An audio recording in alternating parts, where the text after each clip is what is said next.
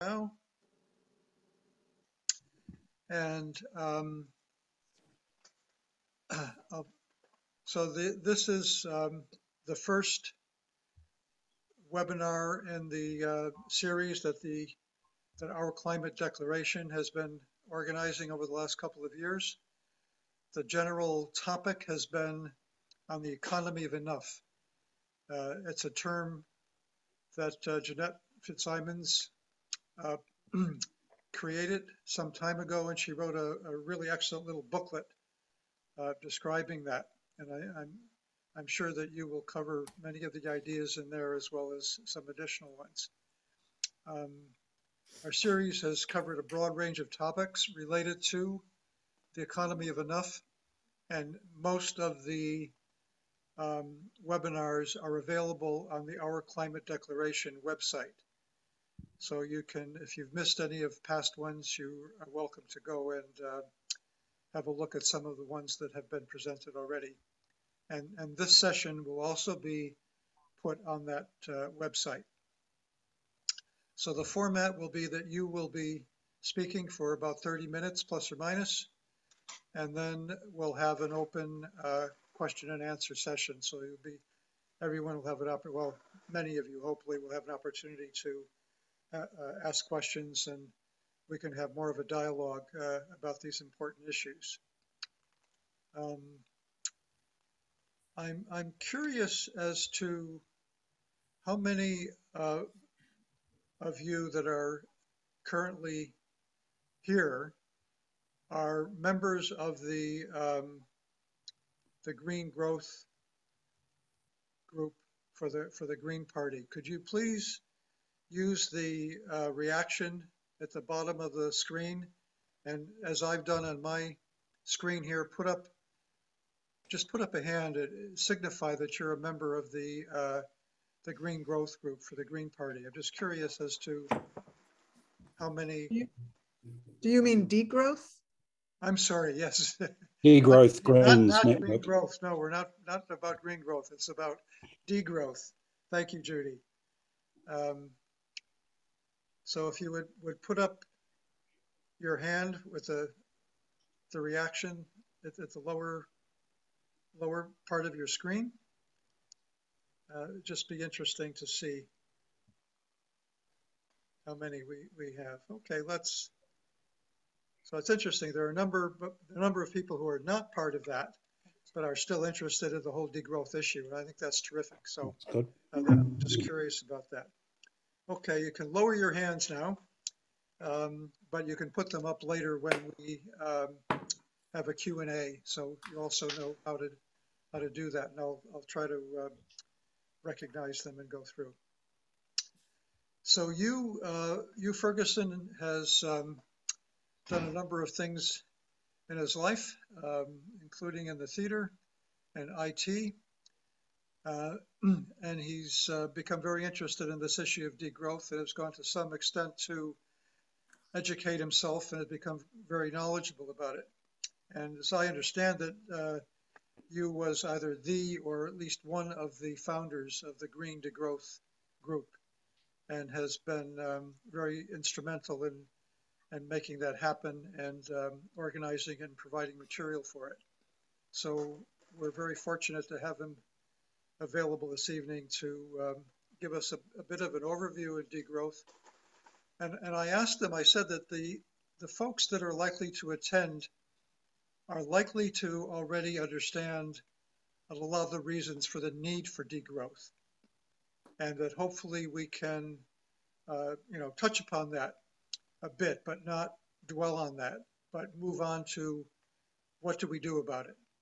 So we're hoping that the focus of our discussion could be more on how we deal with the challenge of overconsumption and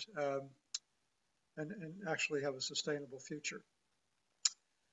So with that introduction, I'll turn it over to you, Mr. Ferguson. Thank you very much. The chair is oh, sorry.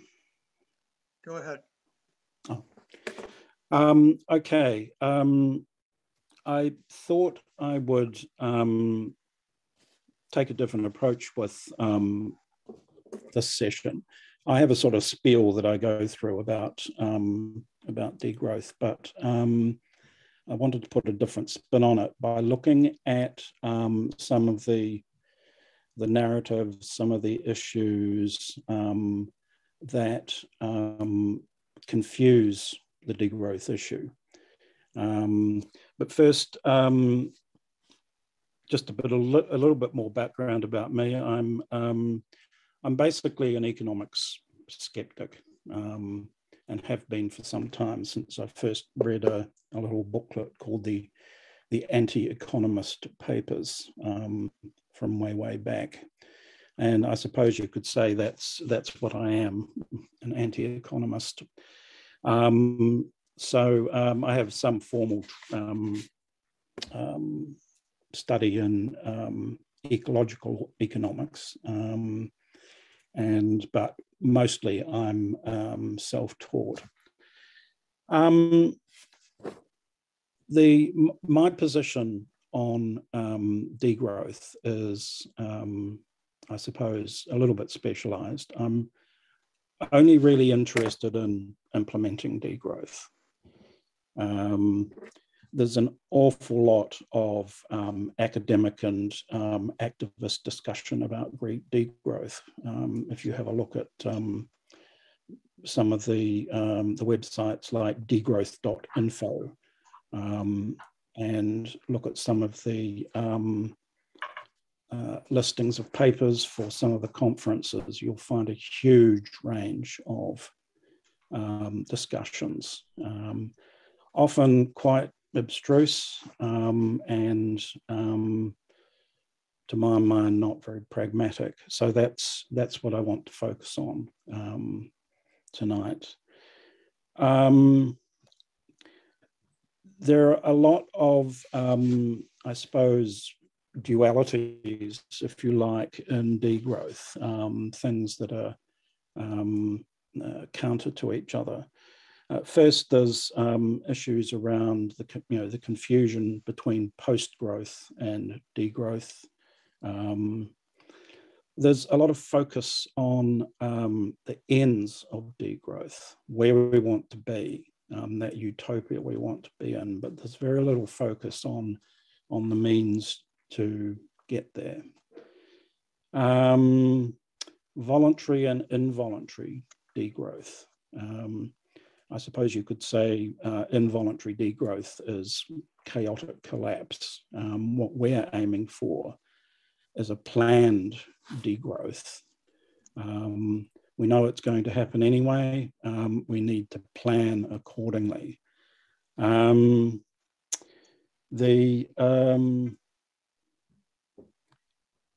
big one, the big issue I find with talking about degrowth is the conflict between, if you like, realism and hope. An awful lot of time, I was going to say gets wasted, but I guess it's not wasted. There's an awful lot of discussion on how we portray degrowth to the public. As I say, I'm a skeptic. I've spent a lot of time looking at the out and out bullshit that comes from the economics discipline and from those reacting against the environmental movement. So I tend to possibly overstate realism. I think it's utterly important that in what is really a last-ditch attempt to deal with climate change, that we be as realistic as possible.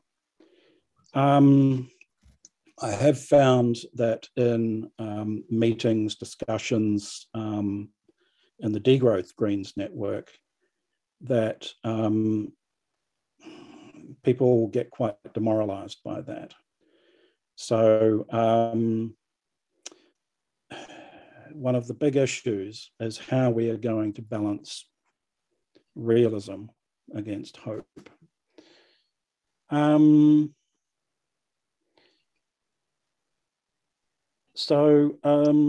Post-growth versus degrowth. Oh, sorry, before I go on, I should state my definition of degrowth. So I define degrowth as the deliberate, planned, stable reduction in the scale of the economy to attain a final steady state well within the biophysical limits of the Earth system, while maximizing equitable well-being within those constraints. So we'll refer back to that as we go on. The first, one of the most confusing dualities with degrowth is the contrast between post-growth and degrowth. It's very blurred, and possibly much the same issues come up in both areas. Many of the same policy proposals come up in both areas. I tend to define post-growth as looking at where we want to get to, what things are going to be like after growth has been reduced and a steady state has been reached. Whereas degrowth, I think, is more about how we go about degrowing, how we go about reducing the size of the economy. Now that's maybe a bit of an arbitrary distinction, as I say, because much the same, the discourse is very much the same in both. I'm possibly, the main point is that one, if I can dare to say it, is a bit utopian, whereas the other should at least aspire to be more pragmatic. And that, as I say, is my focus, is on how we can practically bring about degrowth. Tied to that is, I've been reading a lot of critiques of degrowth recently, mainly around policy. And the consensus seems to be that as far as policy prescriptions go, they're vague. They're a mixture of goals and objectives and actual policies, mechanisms, et cetera, and there is actually very little said about the process of degrowth, the actual trajectory of the transition. And I agree with the critics. This is a big problem. Some of the critics point out that degrowth has been a thing for 20 years now, but we don't actually have much in the way of transition plans. Again, the ends, the goals are well explored, but the means to get there are not. Excuse me, just look at my notes.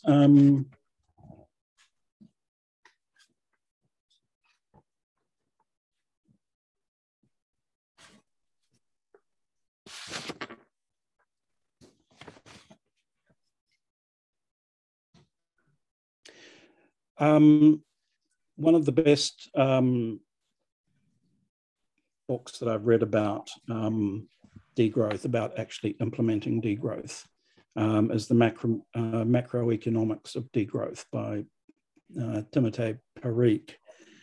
And even that doesn't, even though it pays great attention to the policy process and how degrowth policies are formulated, it still doesn't come up with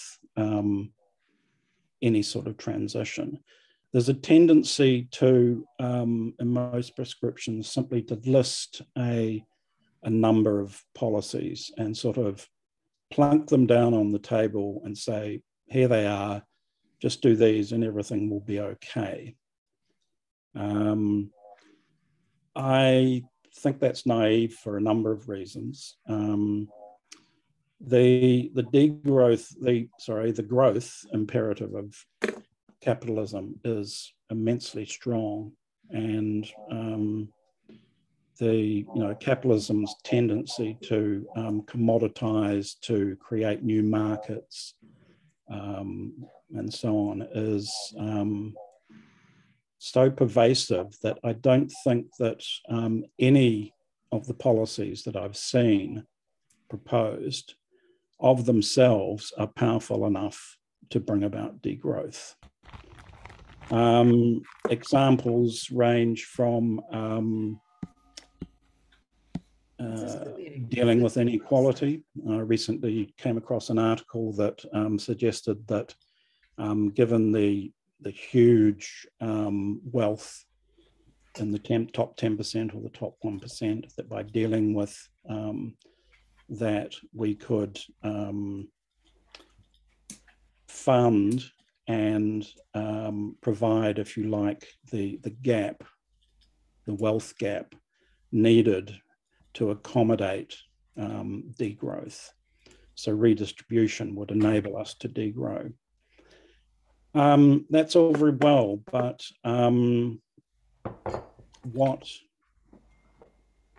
what brings about the reduction in inequality?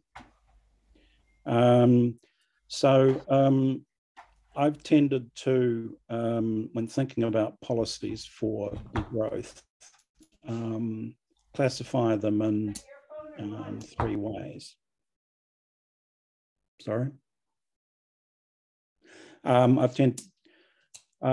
First of all, there are the policies we need to trigger degrowth, and that's the critical thing. That is what is lacking. And I'll talk about some possibilities in a minute. Next, we need policies that stabilize the system while undergoing degrowth. And again, I'll give some examples. And finally, we need to deal with or maintain or maximize people's well-being while undergoing degrowth. So what sort of policy, what sort of intervention would disable the capitalist growth imperative? There are certain ones that have been suggested. The doing away with debt-based money has been suggested as one possibility. Zero or even negative interest rates is another. And you can see that these are designed to act against the ability of businesses to expand.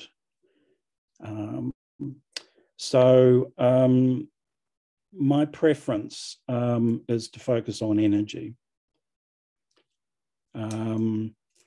As you all, I'm sure, know, energy, GDP, resource use, material throughput, fossil fuel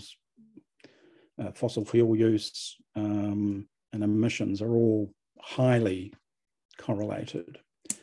So I think that is the best possible lever to disable that growth imperative.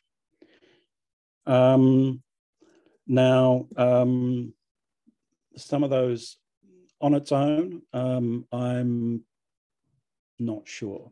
I think it would be enough, but it's possible that some of the other policies I've just mentioned, like getting rid of debt-based money, would be needed in addition, if you like, to give the coup de grace to capitalist growth. the policies needed to stabilise the system. An example of the need for that is the effect of the relationship between a shrinking economy and private debt. As turnover, businesses turnover, as wages fall, et cetera, it's going to become harder and harder for businesses and people to service debt. Now, there's a range of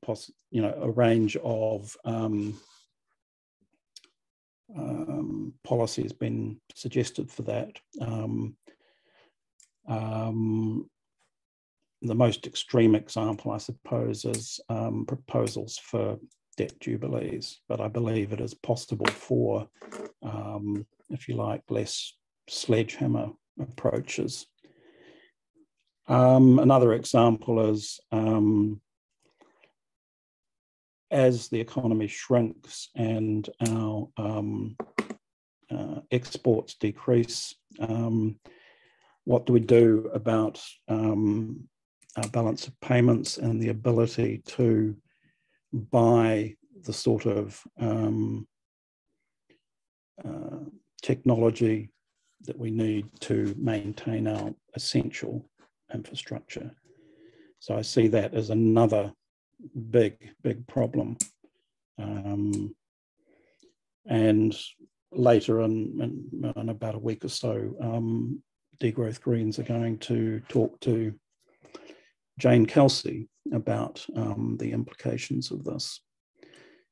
Then finally, there are the policies needed to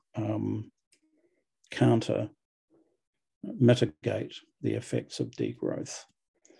And these are largely the policies that have already been proposed by people for degrowth, thinking that they are sufficient to bring about degrowth. And some examples are localization, a shorter working week, greater sharing of work time, a UBI or UBS.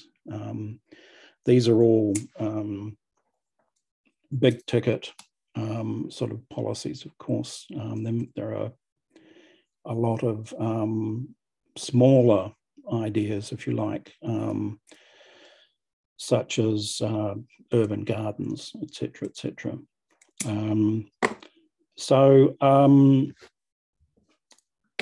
Excuse me a minute.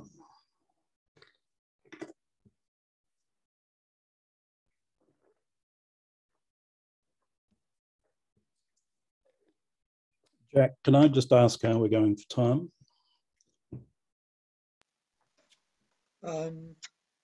Another 10, 15 minutes at least would be fine, Yep. I think. Thank you. Okay.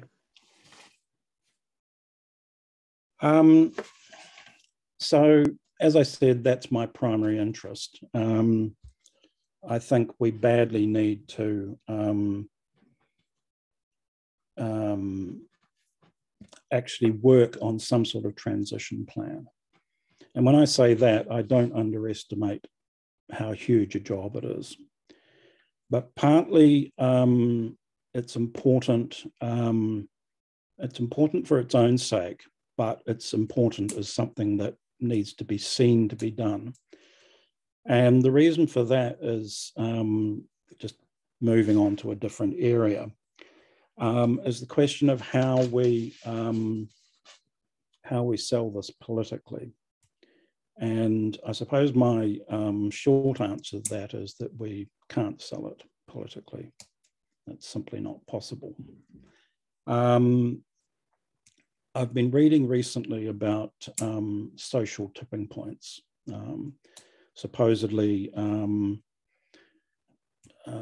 socially, the social system of ideas, groups, etc., civil society, is a complex system, and naturally it has tipping points. So the idea is that there may be tipping points that allow an idea to spread rapidly and be taken on comprehensively. Now that sounds like a very sort of vague and rather idealistic, hopeful wish, but I think it is the only way that degrowth is going to be accepted. So basically, to put it baldly, we're waiting for people to get so desperate at how things are going that the idea of degrowth becomes reasonable. That's obviously not enough in itself. We need to, we can hopefully bring that tipping point closer by promoting the idea of degrowth. And I'm very much in favour of simply making the idea of degrowth as common and pervasive as possible so that people are familiar with it. They may not take it seriously, but at least they have some idea of what's involved. Those more interested or more amenable perhaps have a better idea. So we're encouraging that tipping point to come closer. At the same time, we have to have some sort of transition plan again in place that gives weight to the idea of degrowth, so that people can see that there is a way out under degrowth. So I see that as the two arms of of a degrowth movement. Familiarizing the idea, educating people about it, and also backing that up with real concrete proposals for how degrowth is going to be implemented.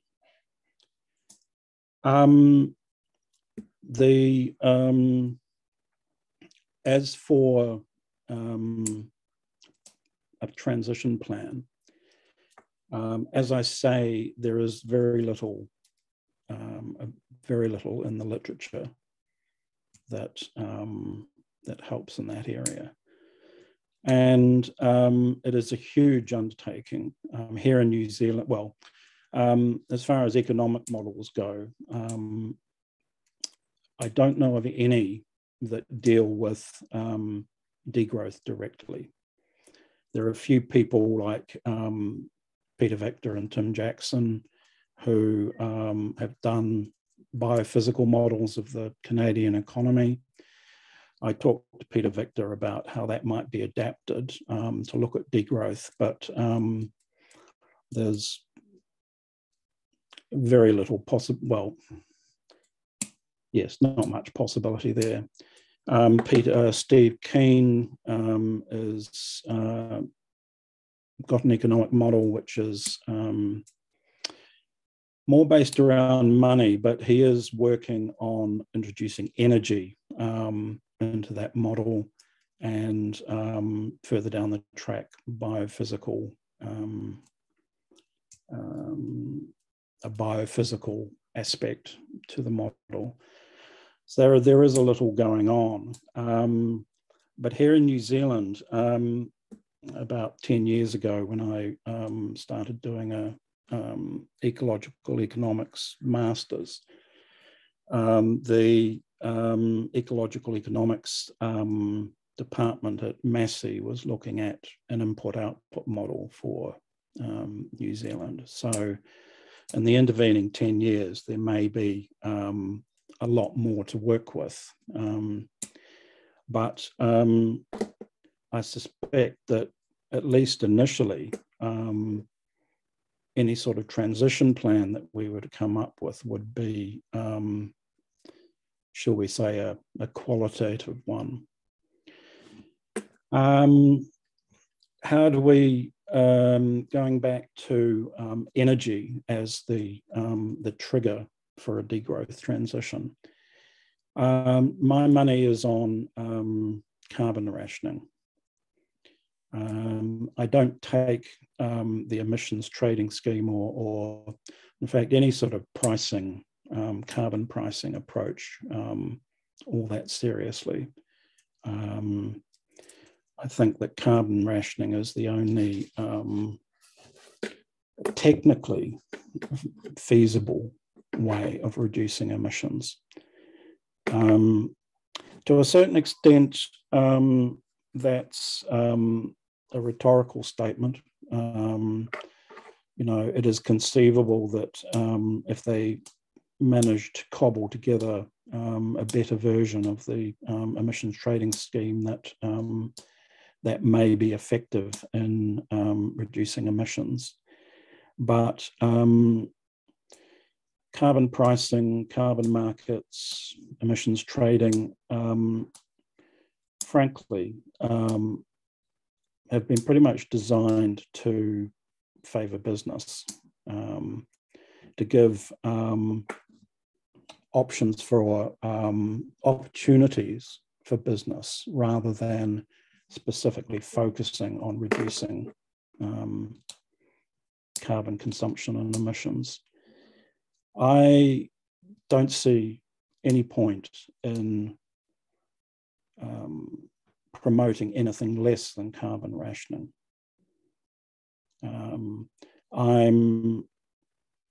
As I've said, I'm a skeptic. Nothing I've seen in any of the so-called solutions for climate change have impressed me. You know, despite James Shaw's recent comments about us turning the corner on resource decoupling, nothing of any significance is happening there. So I believe, and I know Jack believes, that carbon rationing is the only technically feasible approach. It's a big sell, once again. So we fall back on that idea that it's a solution that we have ready, planned for, designed for, when the public, the government becomes amenable to it. Okay, so I seem to have come to a natural point in my, I'll just double check my notes to see if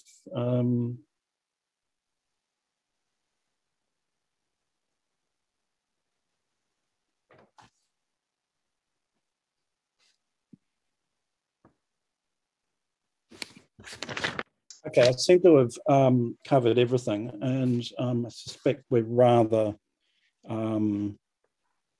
early in the piece to start questions, but what do you think, Jack? Okay. Thank you, Hugh. That was terrific. I think that has provided us with a really excellent overview of many of the basic issues. And, you know, I think we can all thank you for having thought through this process and identified some of the challenges that remain. You know, we can agree or disagree with various aspects of what he's suggesting, but he's done a terrific job of giving us something to respond to. So I thank you for that, Hugh, and I'm sure many others here will do that as well. I have left out a lot of detail, which I hope will come out sure. In questions. One of the things, Hugh, I know you have an extensive bibliography, and I assume that you're willing to share that with people. can you identify where it can be available? Or if you would like to send me a link, I can make sure that it goes up on the our climate declaration website. Yeah, that was one of the things I was going to provide there. Okay, Yeah. so just to let everyone know that in a few days' time, we'll put a link on the Our Climate Declaration website to the resources that you has identified. And I'm going to ask people to, again, use the hand raising tool at the bottom of your screen if you would like to put a question to you, and then we can have a discussion about it. I just want to make a brief comment about the fact that I think we have to accept that we don't know how to do this. The task is enormous. It's never been done before in anything like the kind of scale required. So I think we have to recognize and not beat ourselves up about it, but accept some humility that we're in uncharted waters. So we need to keep challenging each other. We need to keep sharing ideas and challenging each other and looking at, the many different aspects of this to see if, collectively we can, I'm not going to say solve the problem because I'm not sure there is a solution to the predicament we're in, but I do believe that we can make things less bad. And that would be a very important thing to do. So having said that, I see there's a couple of hands going up. And if any of you have put questions into the chat, I would appreciate you putting your hand up and you can deliver the question yourself. So we'll start out with Kath Wallace. Go ahead, Kath. And Kia ora, and thanks, Hugh. I agree with a lot of what you say, but I think that other people are often quite scared of degrowth. I mentioned it the other day in a select committee hearing and got sort of what kind of reaction. And I do think we need to be much clearer about what we're saying is to shrink or degrow. And I don't know that it's helpful to make people feel that if we have less throughput in the economy and less consumption, that we will inevitably all feel worse off. And I think we need to acknowledge for sure that having some kinds of consumption are going to drive up energy use or carbon use or emissions. But I do think we need to be clearer. What is shrinking? What do we think should shrink? And how do we feel we can actually maintain quite a bit of well-being while doing that? Because really not saying whether you're talking about inputs or outputs or emissions or what leaves it up to people's imaginations, and that can scare people. Thanks. Okay, couple of comments about that and also about what Jack said, and also referring back to my definition. I talked about the scale of the economy. My feeling is that we'll be damn lucky to get anything. And the first thing we have to do is deal with climate change. To get any reduction by any measure in the economy, whether it's throughput or energy or GDP, is absolutely essential. So I agree with you, but I think that our urgent task is simply to reduce the scale of the economy. Now, having said that, going back to what Jack said, I think this is going to be a very iterative process. We are going to, whatever we use to limit growth, limit the size of the economy, we will be capping and reducing year on year. But it's going to be absolutely essential to measure and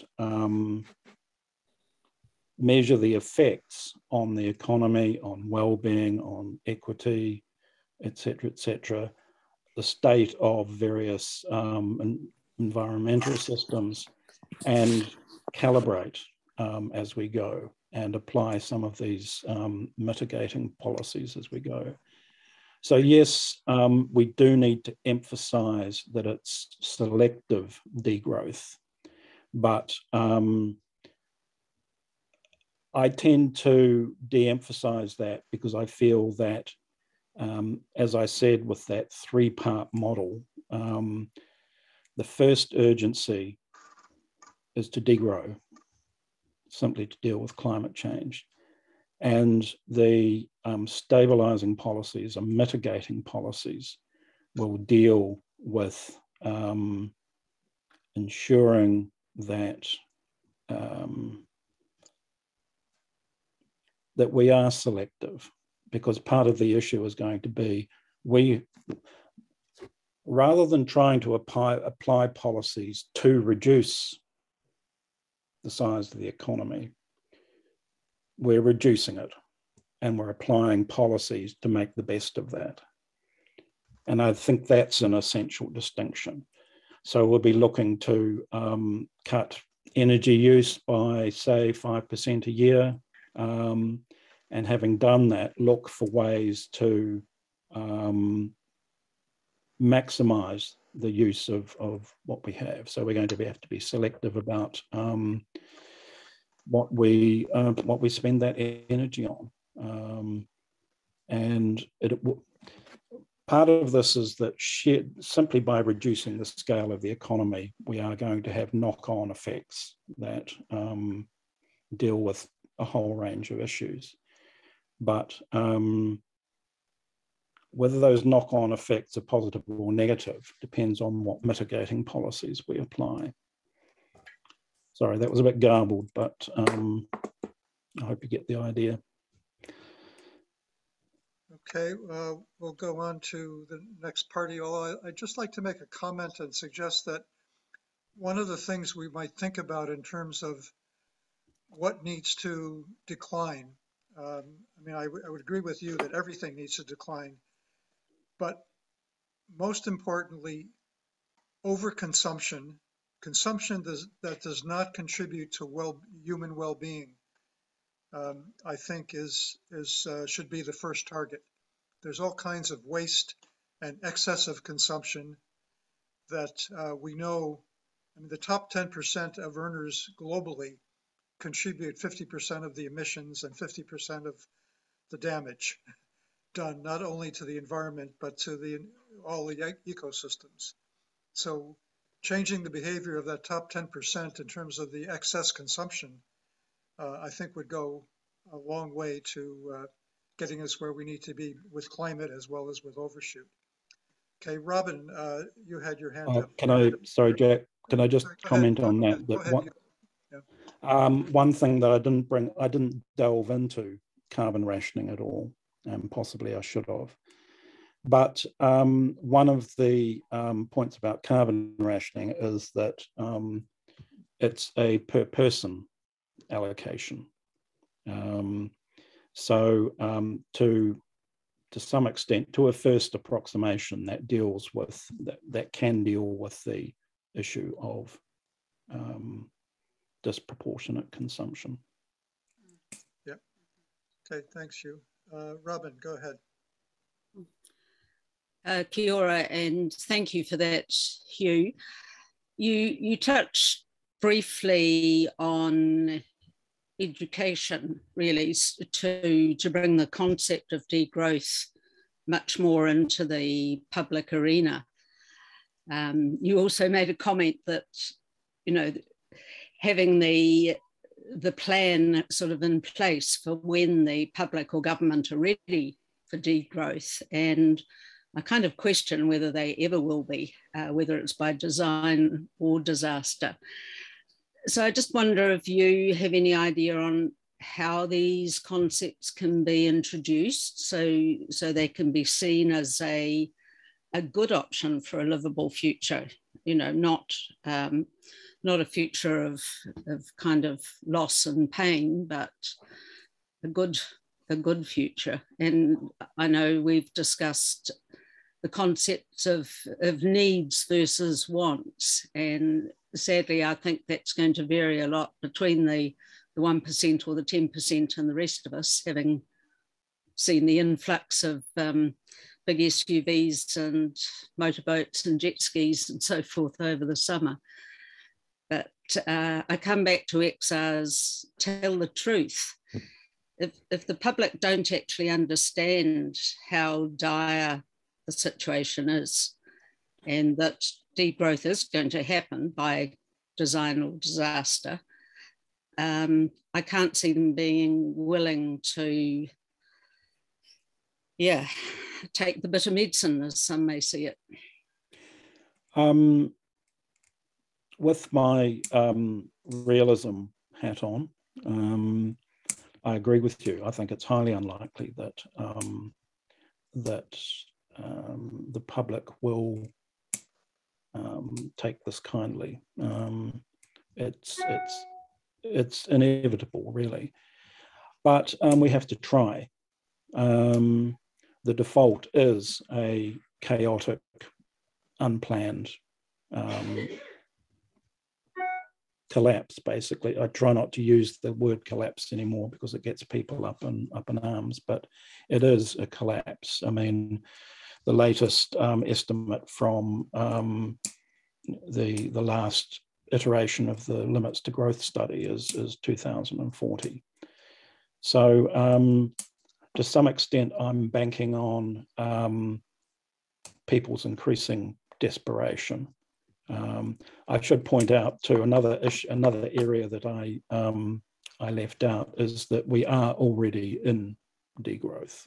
You know, we've been talking for about 30 years about secular stagnation, about how growth is tapering off in Western economies, the wage share is decreasing, productivity is decreasing, et cetera, et cetera.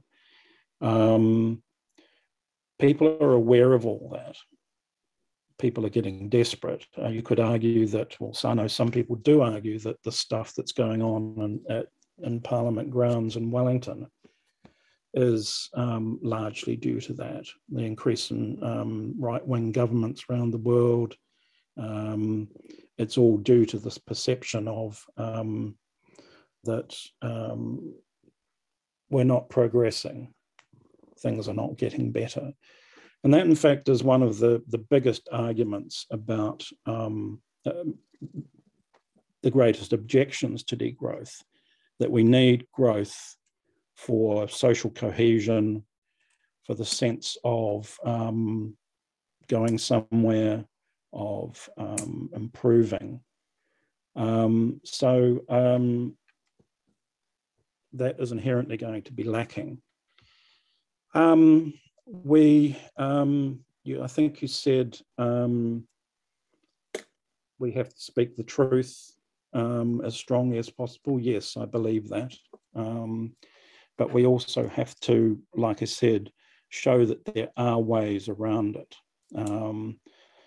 And some comparisons with earlier times might be useful in that respect. I mean, to go back to the time when New Zealand was sustainable, I've heard various figures, various years bandied about, the 70s, the 50s, et cetera, et cetera. Those were not terrible times to live in.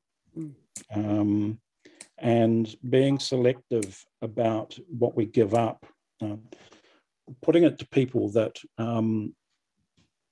we must be selective about what we keep and what we give up, it puts, it gives them some autonomy in a sense, that they make the decisions about what is important, what they need in their lives, what we need to retain. So I think there's also a lot of material in the post-growth and degrowth movement about envisaging life after capitalism, after growth and after capitalism. And so those visions are there, and I think they can be publicized, and they may be seen as utopian.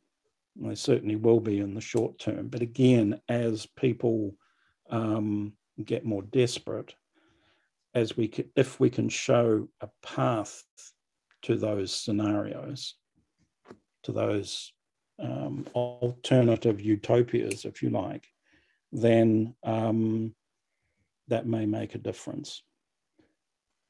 Okay, thank you. Thank you. Kaz, Sheldon, I believe you've had your hand up next. If you could unmute yourself, and if possible, start your video as well, Kaz. Thank you. Okay, I came off video because I was eating. So sorry about that. Okay, I just wondered, are you not bringing the sociologists and the psychologists into this conversation? And the reason I'm saying that is because again and again, I'm constantly seeing people saying what gives them the greatest pleasure, what gives them the greatest joy, what gives them the greatest sense of happiness in life is their connection with other people and their connection with the natural world, the sunrises and sunsets and, all these kinds of things, all these things that money can't buy. Yeah. And this, if the degrowth movement starts bringing its focus to where is real pleasure found, then there's much less of an argument. There's much less concern about, what you might lose out on. And as long as we kind of carry on with the belief that, if you can't travel as often in your car, if you can't have whatever new gadget, whatever obsolescent built-in, fridge, whatever, how much happier would you be if your fridge lasted 30 years rather than 5? Sure. I mean, that's a very practical example. So I just feel like we're not selling degrowth in terms of actually increasing human happiness by increasing possibilities of connection between people and easier living. So that's what I wanted to bring up. And I just wondered, are there psychologists and sociologists being invited to come on board here? Well, in the wider degrowth movement, there's just about everybody. There's no shortage of those perspectives, and to some extent, they're the perspectives of the existing sustainability movement, the well-being movement, independently of degrowth. So I think those things are there. What, to some extent, these utopias, I'll call them again, are seen as they're always sort of free floating and not connected to history and a way of getting there. And this is what I've tried to emphasize is those things are very good and they're essential, in fact, but how do we get from here to there? I mean, somebody may, and I'm sure people already do, think it would be wonderful to have a 3-day week, but how do they get to that? So, their dependency on the systems that surround them, they're embedded in those capitalist systems. how do they get out of those and get to a sustainable, low-level way of living? And that's what I'm concerned with. Sorry, that sort of didn't answer your question, but did in a way. So all those things you've mentioned are there. They are promoted by the degrowth movement, and there are people.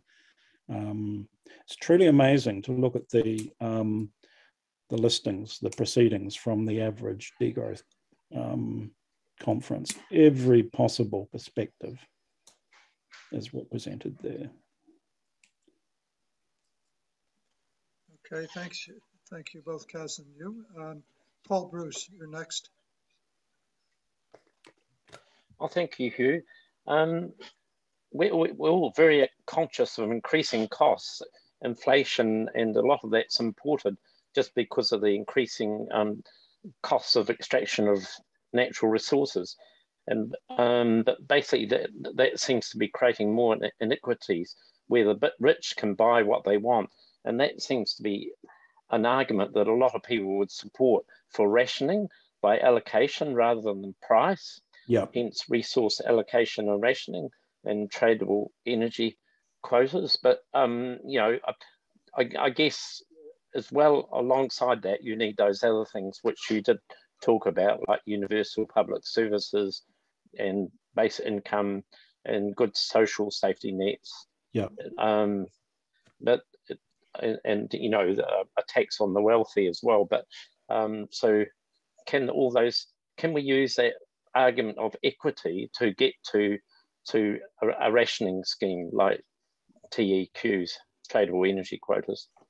Absolutely, and I think it's one of the most powerful arguments. One thing I forgot while I think about it to mention was that part of the reason that I push energy as the trigger for degrowth is that climate change gives us the excuse, if you like. We know we have to get emissions down. It's the very first priority, but that allows us to ration energy.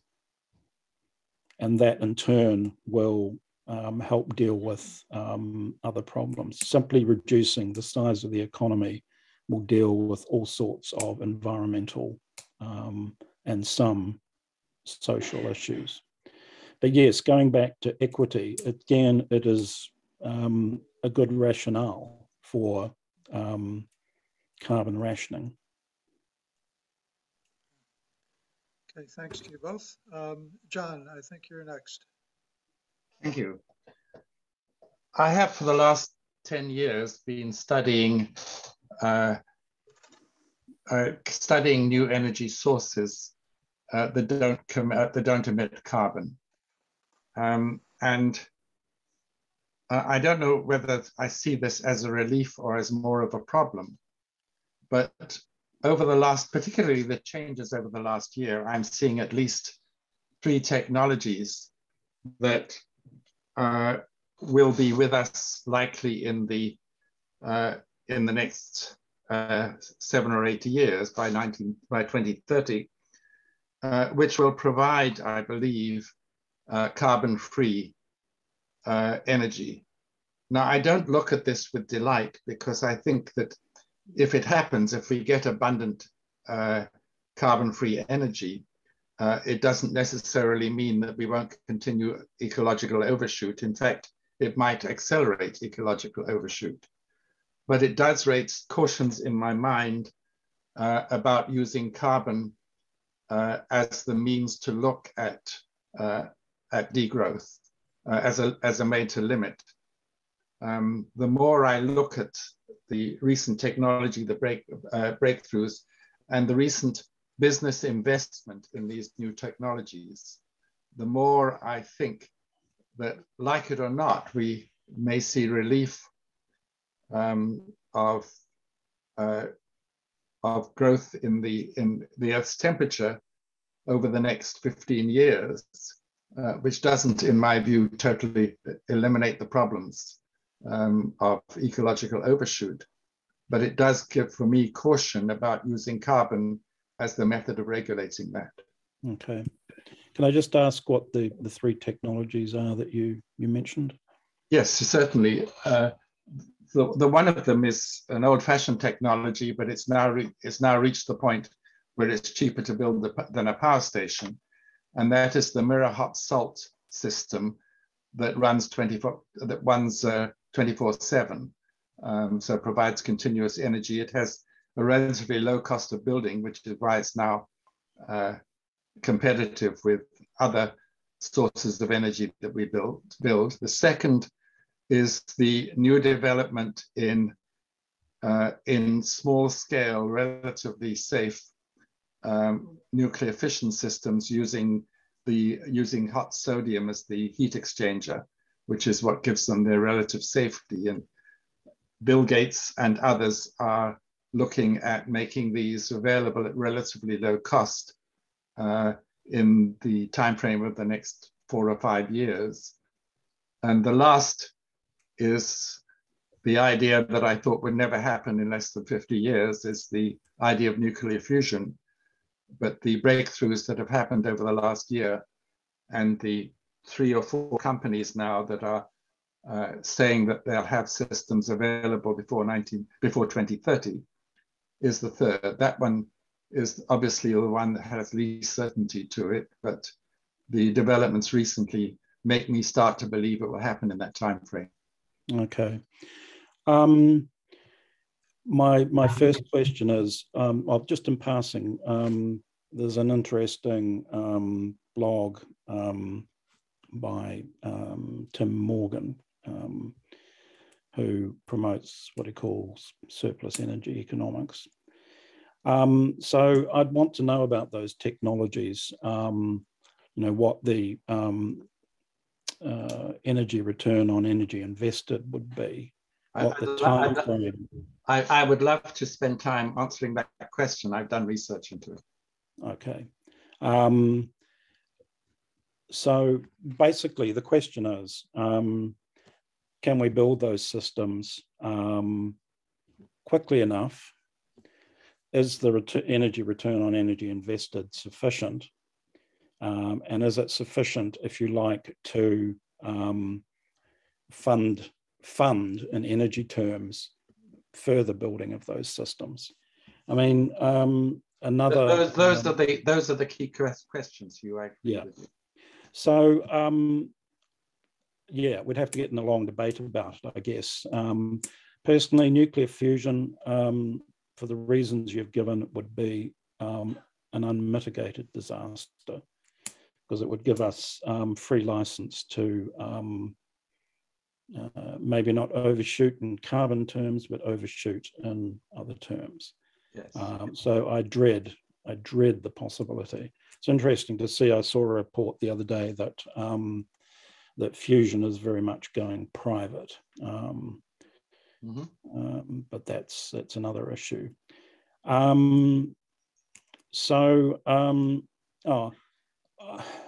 I've seen statistics quoted to deal with replace fossil fuels with fission systems, nuclear fission systems. I've seen statistics something like it would require the building of one new 300 megawatt fission plant every 2 or 3 days. The lead time on building them is something like 8 years. Given the absolute urgency of dealing with our carbon emissions, I don't know that they could, even if these technologies come to fruition, that they could be a solution in the short term. And I think it's the short term that matters. I'd like to discuss those times with you. I don't want to extend my interrupt time here, but I think maybe we'll have time to come back to it, John. There's at least 3 other folks, if you wouldn't mind holding some of those questions. Not at all. Thank you. Okay. Thanks, John. And you, I know that degrowth is really important, but if you could turn a light on, people would like to see Oh, see your face. sorry, good point. So, and Kerry would be next, and then Patricia, and then Brian. Hi. Hugh, I wonder whether you wanted to spend a minute or two describing something about how you envisaged practically implementing, accounting for, administering a carbon rationing system from a kind of practical point of view. And the other thing just I was wondering was something you said before about if the economy shrinks, it'll automatically reduce other kinds of destruction. That's not your words. I can't quite remember exactly what your words. Yeah. But I wondered if you had thoughts on like where externalities fit into that, and is there a risk that when the official monetized bits of the economy shrink, that actually more people might end up imposing externalities directly on the environment because they can't get what they were wanting through the official economy? Yeah. That was my question. Okay, that's a very good point. There's possibly a good example of that. There's a lot of talk in the degrowth movement about localization. And to a certain extent, localization is an effect as much as a cause, that of necessity we will have to be more localized. But somebody I read recently, an Australian economist, sorry, I can't remember the name, pointed out that that's all very well, but what about the infrastructure that you need for localized communities, et cetera, do you duplicate that? And again, that's a symptom of thinking of these solutions as something that exists magically on their own and not how we get to them from here. Another example might be that as energy inputs decrease, the costs of a lot of agriculture will go up, and that means that that farms that are more marginal, at the moment, will be driven out of business. That means that that possibly, I don't know, but possibly a lot of land will go out of use. Now, you could that could be a positive thing or it could be a negative thing. I mean, how might it be exploited in other ways, especially as people get desperate about if they're allowed to become desperate, if they're not supported, they're allowed to become desperate about their livelihoods and what that might mean in terms of greater destruction of that land. It's not necessarily going to turn into verdant, long life forests. So yes, that is a very good question, and that's one of the reasons we need those mitigating policies to direct the side effects I talked about in one direction or the other. And sorry, I've forgotten your first question. My first question was about the technicalities, the technical, how do you implement how might one possibly implement, if the government decided next week it wanted to implement a carbon rationing system, might it practically look like? How might you practically put something like that in place? Most of these systems seem to rely on something similar to a debit card. That each person in the country would be allocated a certain amount of energy. Certain goods would have a price, an energy price on them, and that as you bought them, you would your energy debit card would be debited. So in essence, they rely on existing infrastructure. Steve Keen's system called Universal Carbon Credits goes all the way to pricing every commodity, and would rely on a digital currency.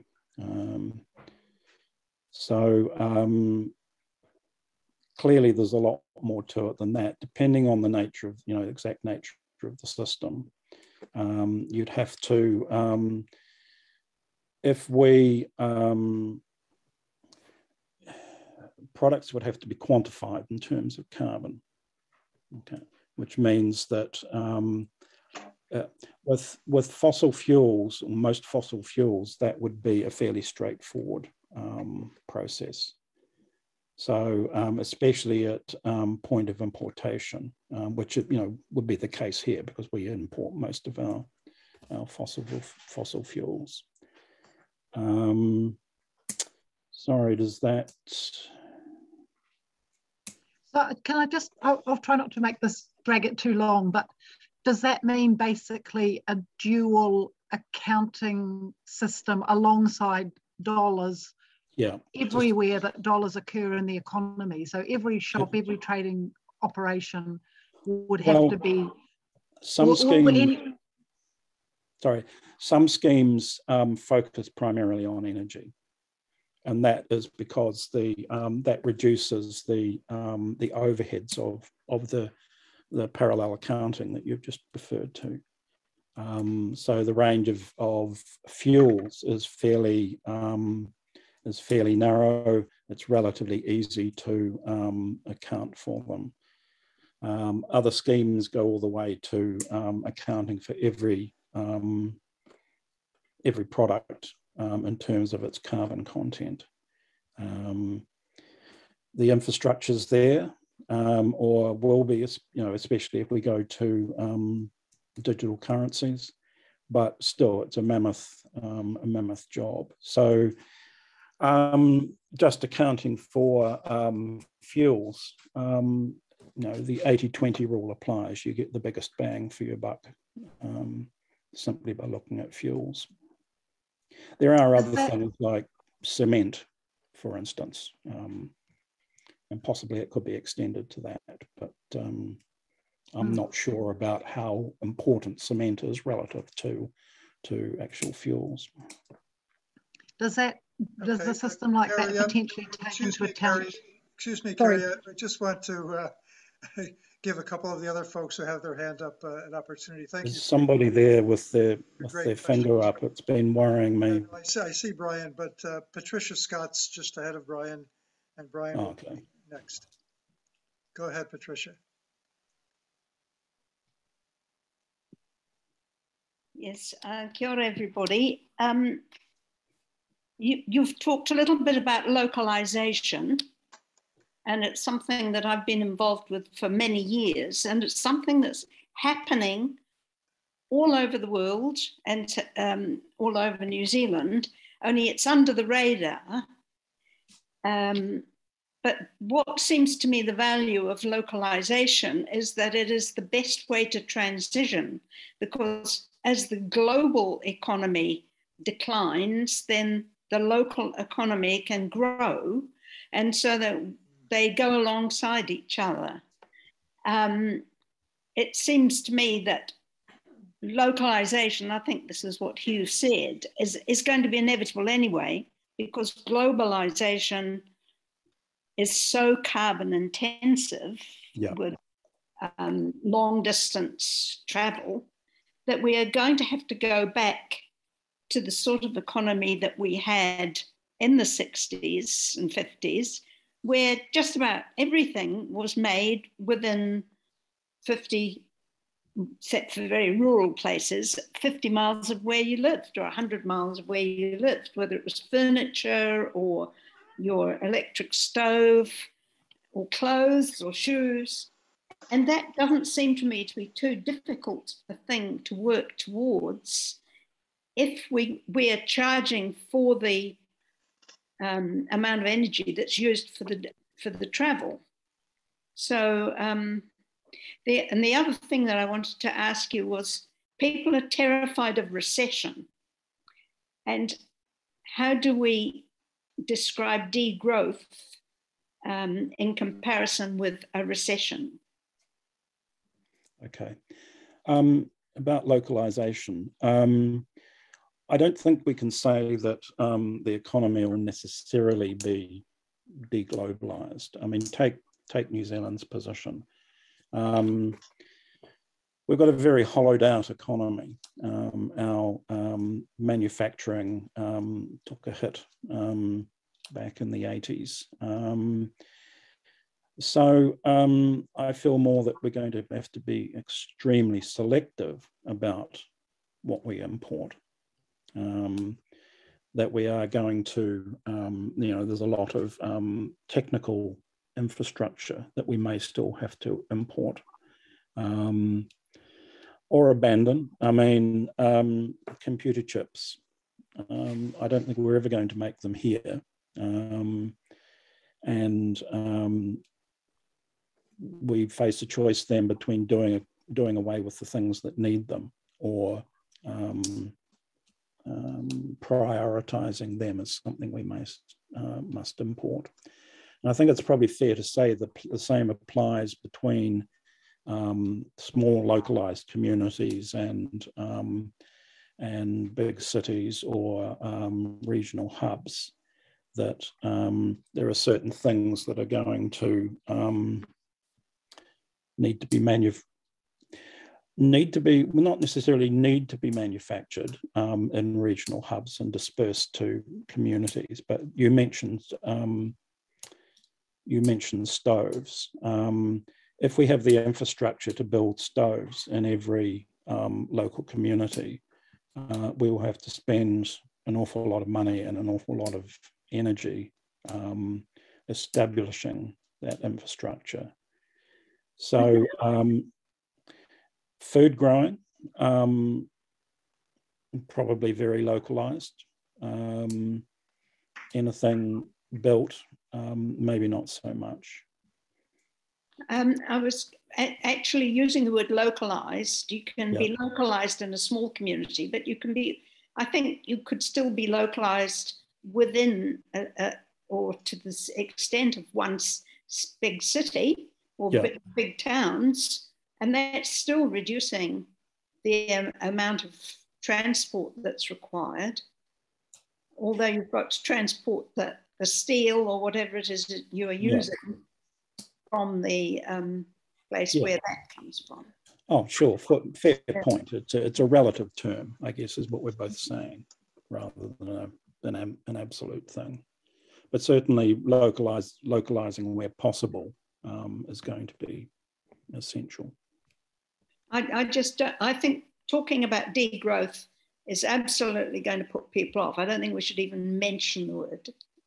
It may be what happens, but if we focus on what we're going to do because we're going to reduce our carbon emissions, then these other things happen automatically. And they have really good social effects as well. So I think trying to sell a word like degrowth won't help. Well, there I have to absolutely disagree with you. I mean, I'm very much of the school of thought that, we have to face up to it. It is what it is. It is degrowing the economy. That's what we have to do. So how's it different from a recession? Excuse me, Patricia. Brian has been very patient with his hand up, and I think we'll give him a chance. Go ahead, Brian. Thank you, Jack. Thank you, everyone. Can you hear me? Yeah. Yes. Great. I'm speaking for myself here, but probably there's a good deal of XR Tamaki Makarau behind what I'm saying as well. I think I just want to start from very briefly from a climate point of view and then ask a couple of questions. First of all, I don't think that the climate responds to our talk of degrowth and how we're going to maybe buy forests offshore to offset. I think the physics is a completely different issue. And just sort of leading on from this, are we expecting to degrow into more capitalism, essentially? Is that the system that's going to see us through? We're not going to mention degrowth, we're going to go local. I seem to remember Adrian Orr talking along these lines about 3 years ago. And I don't think that was tremendously successful. He never really got to the nub of the issue. And I agree, look, there's plenty of intelligent conversation gone here tonight. It's fantastic. I don't know. I think that Sir David King has said that we've got 3 to 4 years. I just put that into the chat earlier on, to change what we do, because it's going to alter the next 1,000 years of climate and environment on this planet. Are we going to manage that through capitalism in the next 3 to 4 years? Are we going to manage the markets somehow and manipulate them in the next 3 to 4 years by some kind of major PR strategy? I'm not sure how we're going to do that. I think being local is fantastic. That I just totally agree with you on that. So I just want to ask a couple of questions now, really, and it's about the fact: are we really going to degrow into capitalism? I think we need to be quite clear about that, whether we run a parallel currency or not. Is capitalism going to linger around in the background as it has done for 200 years plus? In fact, much longer than that. We've had ups and downs with capitalism. And it's always there ready to come back. If we don't have something ready to go when the void is created, then we know who's going to step in, and it's not going to be the Degrowth Greens or Extinction Rebellion. It's going to be the capitalists with plenty of digital currency, which is completely meaningless. And I can talk at length of that about international banking. It's my total training. I mean, I put this into the country with Citibank, So that's an endless route, and we can't fight that. Yeah. I think the only thing, and really I'm just sort of wanting to plant a seed and ask opinion of this, is are we going to really go along talking about things, or are we actually going to do something? Are we going to join with other groups around the country, other movements? And I'm not talking about what's gone in Wellington in the last 2 weeks or so, which is just a copycat of Ottawa, which started a little bit before us. Are we going to go along that route and be totally disorganized? Or are the left wing, for lack of a better term, going to get together from Extinction Rebellion through to Degrowth Greens and Greenpeace and the rest of us and Generation Zero and get together and face the government and say, we've got to get out of this system. We've got to change the political system and we've got to change the economic system. Personally, I can't see any other way. I've looked at the things overseas. I mean, what do you think, guys? This is out to Hugh and everyone. Are we really going to change it talking like this? I'm being pretty harsh, I know. But this is the way we talk in Extinction Rebellion, Tamaki Makarau. Okay, we need to get some action with younger people. Thanks, everyone. Okay, Hugh. So was that a question to me or a question to the wider group? It's a question. Well, Hugh, you're the main spokesperson or the main person here, so yeah, I guess it's you. But everyone else needs to think about it, I think, seriously.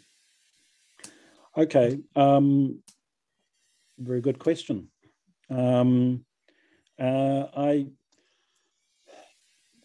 My preferred approach, well, it just occurred to me, I don't know how I can answer that with just more talk, but I guess I have to. I don't believe in piecemeal solutions. I mention carbon rationing because I see that, if I'm right, I see that as a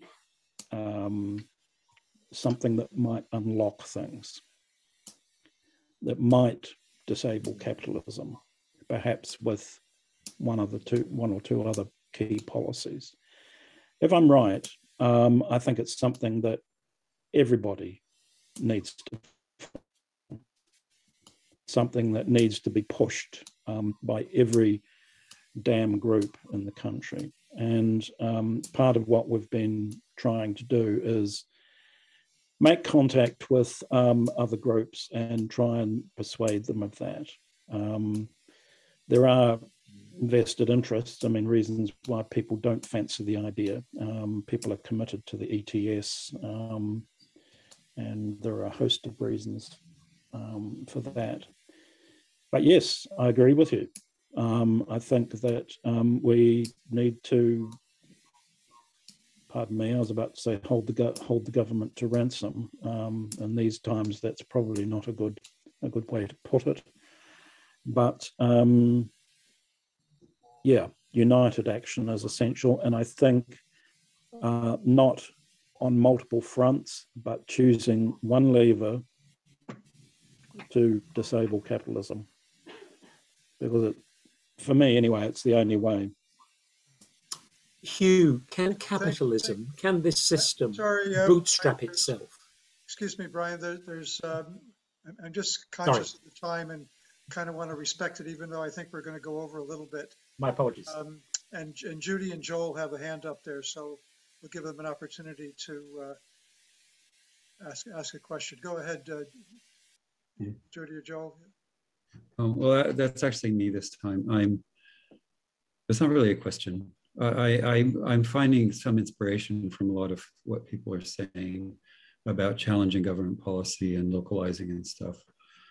I'm also finding that there's a lot of sort of theoretical talk about how we might need to do this or that, but we probably aren't going to get there, is kind of how it sounds to me. And maybe I'm misunderstanding or misinterpreting.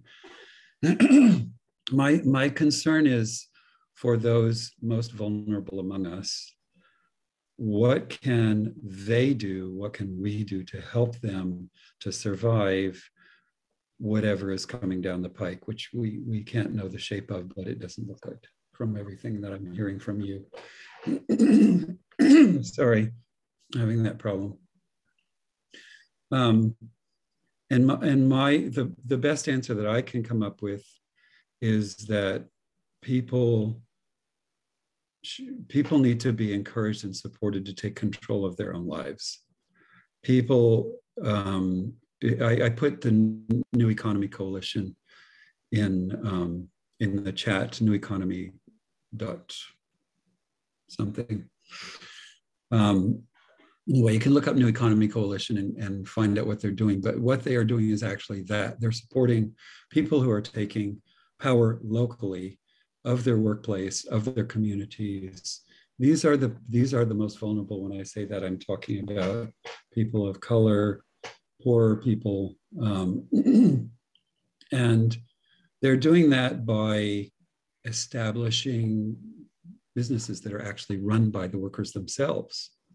They're doing that by establishing communities that, by working towards communities that support community empowerment. And to me, that's the thing that can, if anything can, that's the one thing that can help us to sort of fill in where the disastrous system leaves us when it leaves us behind. So I guess it's not a question, it's more of a speech, but I'm happy to hear other people's thoughts on that. Do you want me to comment on that, or? Yeah, go ahead, you. If you could keep it brief, just because we're going over time. But thank you, Joel. Are there more people waiting? I don't believe so, but we're already a bit over time. So, if oh, you'd okay, like to all respond, right. make a comment. on the point that Joel has raised. Okay, first I would just want to say, Brian, that last point that you raised is something I've been thinking about quite a lot recently. So if you want to contact me about that, I'd be interested. There's a, sorry, Joel, there's a lot in what you said, and I have mixed feelings about it. Again, it goes possibly for me, that distinction I made before about post-growth and degrowth.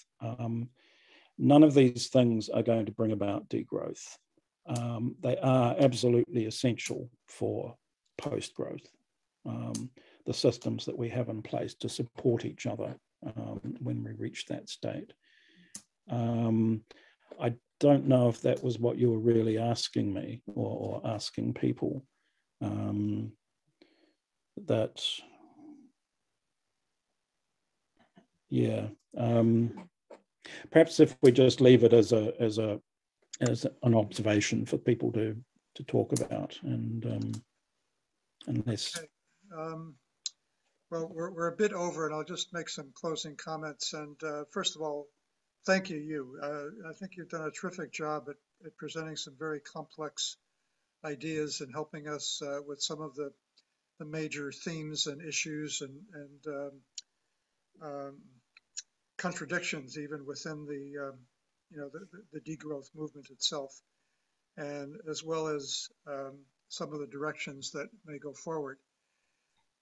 It's not surprising we haven't come to a conclusion about simple actions to take in the last 2 hours. As I said, this is an unprecedented predicament we're in, and it's going to take some time.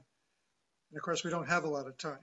I mean, there's a sense of urgency here because we're doing destruction on a daily basis. As a possible next step, I wanted to alert everyone not only to the fact that this series of webinars is devoted to the same issue of we don't necessarily use the degrowth terminology, but the economy of enough is about the same concept, same issues, same goals, same sense of urgency. Also, Deirdre Kent has begun a degrowth group, and I'm sure Deirdre would be happy for us to put up some information about that on our Climate Declaration website. So when we put up a copy of this session that we're recording, we'll also put up some information about the initiative that Deirdre is taking, so that anyone, whether you're part of the Degrowth Greens or just interested and concerned about these issues and would like to continue not just the conversation for the sake of a conversation, but for the sake of how do we move forward? What actions can we collectively take and build some synergy together to make things happen that need happening? Stick with the Degrowth Greens if that's where you're already involved, or link in with what Deirdre is doing, or do both. There's no limitations on this except your own time and energy. So again, thank you very much, Hugh. Thank you all who participated. My apologies to those of you who I had to cut short. Each of those conversations would have been very, very desirable to follow, but we'll just have to leave it for another time and honor the timing that we have set for this session. If anybody wants to follow up any of those points, please do get in touch. And if anybody has any nuts and bolts suggestions for what might go into a transition plan, about the process of building a transition plan, about anything to do with that, I would be delighted to hear from you. Thank you. Right. Or join us for the next webinar next month. Okay, good night, everyone. Thank you very much. Be well, stay well, act locally.